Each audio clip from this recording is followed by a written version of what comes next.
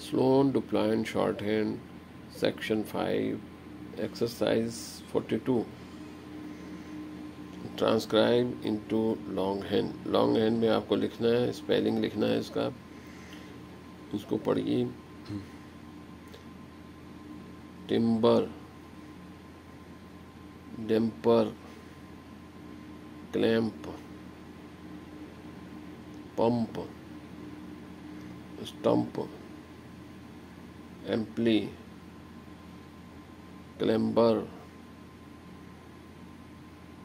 Trump, trample, impute,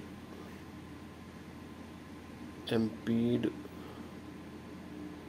emboss.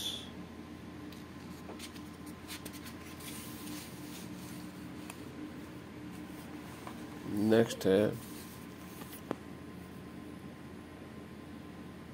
Ambush, एम्बैंक, इम्प्लिश,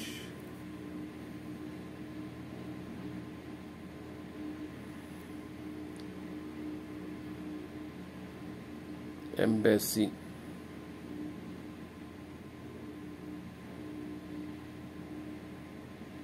ambassador, impulse,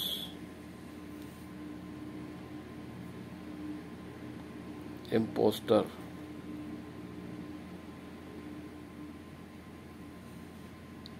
impressive, impressive, embrace, impression, umbrella, दिसंबर, Sinner, scanner, energy, engineer, एनर को dark किया, engineer, custom, custom. अब ये जो hook है, N वाला hook है, वो इंग के लिए भी प्रयोग होता है, आईएनजी के लिए भी। टर्मिनेशन ऑफ आईएनजी, लास्ट में आईएनजी आ रहा है तो इसका प्रयोग करेंगे। The downward small quadrant is used for the word ending ing, as in stopping, stopping। ing के लिए भी प्रयोग, ing, banking.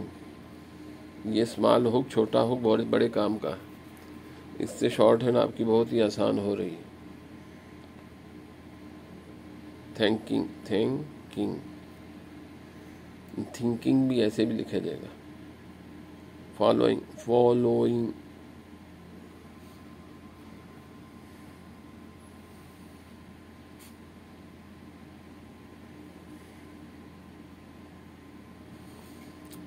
now in one syllable word, when the ing is not a suffix but part of the word, part of the root word, it is usual to employ the ng naga character. Note the difference between the filing ng लगा दिया, filling, feeling, ये आपको थोड़ा सा ध्यान रखना है। Spring, spring, रनग, sparing, sparing. Word science, word science अब आपको कुछ ये आए हैं, याद करने ले हैं। एन का हुक जो है व्हेन एंड टाइम के लिए प्रयोग किया जाएगा। इसका यही डायरेक्शन रहेगा, ऊपर से नीचे। इसका ऊपर से नीचे इधर है तो दे एंड देम यूज होगा। ऐसे बनाएंगे तो मैनी के यूज होगा।